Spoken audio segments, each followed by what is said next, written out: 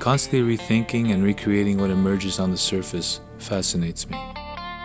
You could say I'm always on the edge of doing or not doing, and so I worry that I may have acted contrary to my goals. I guess in some ways it's like being in a state of perpetual anticipation, so there is a certain level of anxiety associated with my process. I became interested in art as a child during a family trip to Greece. My mom had a friend who was married to an artist.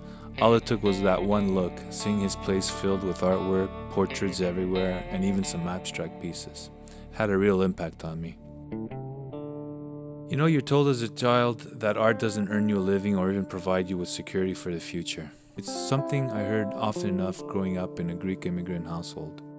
You were told to go to school, study hard, and become somebody. None of which I did, of course.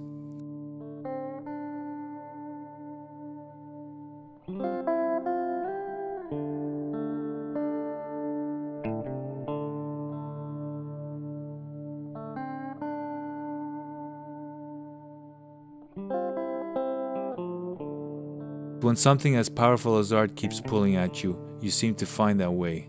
You keep painting and drawing and creating as often as you can. It kept tugging at me, kept pulling at me, you know. And I had other outlets for art, which were graphic arts. Like I did a little bit of graphic arts for a while, and that was okay. But you know, it wasn't really. You weren't able to really express yourself. You know, you had to basically do what the client wanted you to do. The work didn't provide me with enough of a creative outlet that I was looking for. So that's I think when I decided to start painting.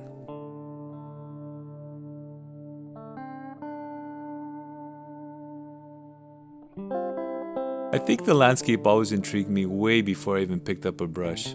So naturally it was the first thing I tried painting.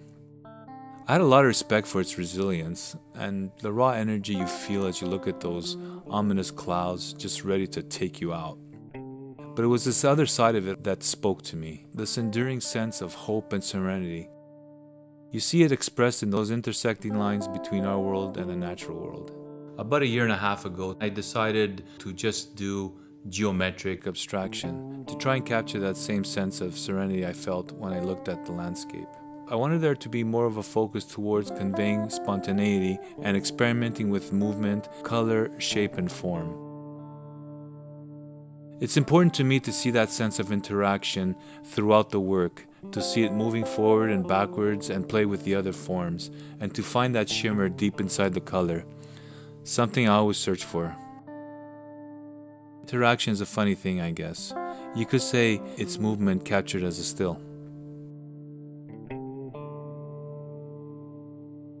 I feel like my work is about continually exploring and experimenting by using these forms and colors, something that has become quite important to me in my journey as a visual artist.